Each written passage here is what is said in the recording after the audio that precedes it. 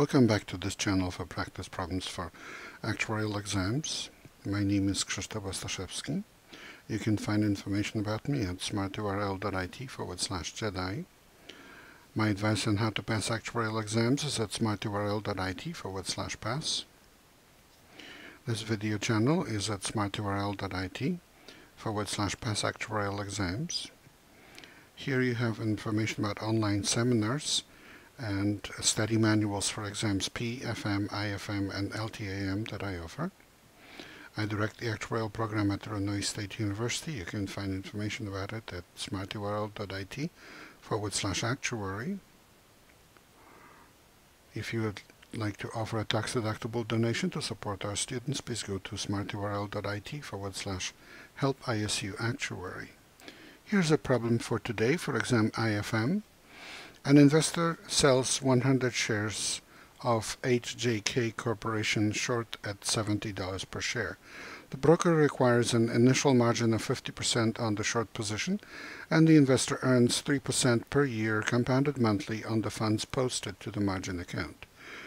There is no interest paid on the proceeds of the short sale. 1 month later, the investor buys 100 shares of HJK Corporation at $68 per share and returns them to the broker. The margin is released. Calculate the investor's effective annual rate of return. And here's the solution. So the investor will have to post a $3,500 margin. This deposit will earn 3% compounded monthly. Annual effective compounded monthly, and that will be 8.75% interest in 1 month. The investor will pay $6,800 for shares when covering the short, and will receive from the initial short sale $7,000 for a net cash flow of $200 upon closing of the position. The investor will also receive the margin deposit back.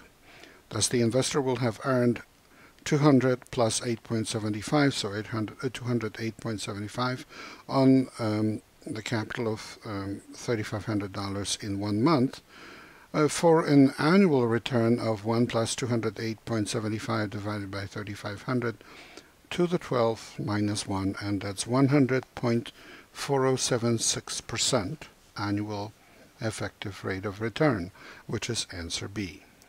Please remember, this is copyrighted material, all rights reserved.